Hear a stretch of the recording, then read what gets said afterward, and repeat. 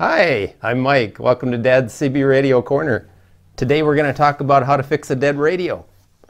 And this radio is not dead, but it is an old parts radio. You can see I did a little bit of tape repair there over one of the parts I took off.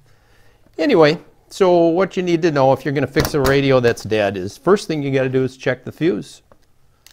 Take that out of there, take a look, see the fuse. It looks pretty good. Take a look in here and see if you have any corrosion. If you got corrosion on that, you want to take a little pencil eraser and clean that up. Sometimes that's all it takes. Put the radio back together and it works just fine. Now, let's give this radio a little test. I'm going to plug this in. Put the positive on the positive and the negative on the negative. Hook that right up. These aren't my favorite clips, but we'll use them for today. So, main thing I got to do is remember to keep these apart. Alrighty, there we go. See, we got a little power there. Radio works. Okay, now, probably thinking to yourself, what am I doing showing you a radio that works? This is about dead radios. Well, that means we're going to have to kill this radio. So today, we're going to hook it up backwards. And I'm probably going to kill the radio. At least that's the plan. So we'll find out here. Took the fuse out, otherwise all it would do is pop the fuse. Here we go. Get a little spark. Anything happen? No, I didn't see anything. Oh. Try that one more time. Okay. Radio's off. All right, let's have a look. We'll switch it around and see if it works. Hook it up correctly here.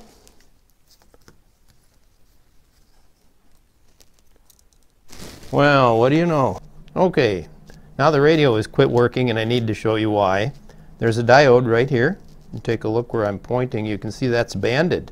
There's a band on one end and there's not a band on the other. That's because electricity can only flow one way. It's kind of like a one-way valve.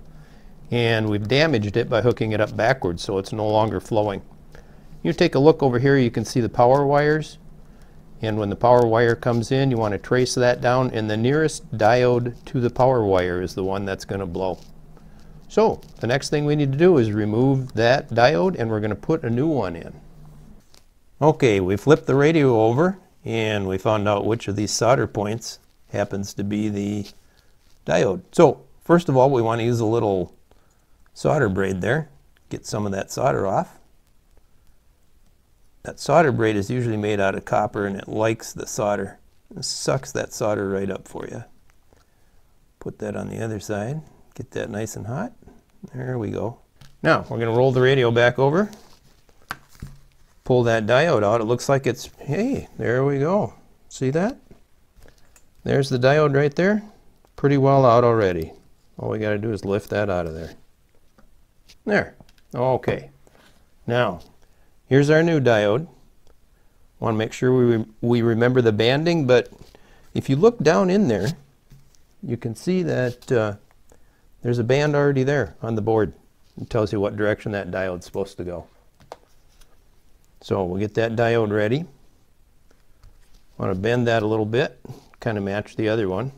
All right, we got those lined up nice. I'm going to push that through and kind of give it a little tug, and you can see now it's nice and tight right up against the board where it's supposed to be. Can roll that over. Like to kind of bend them over and then I solder them in place. That seems to work pretty good for me. So here we go. Get a little solder on that. You don't want to heat the board up too much because you can damage the foil.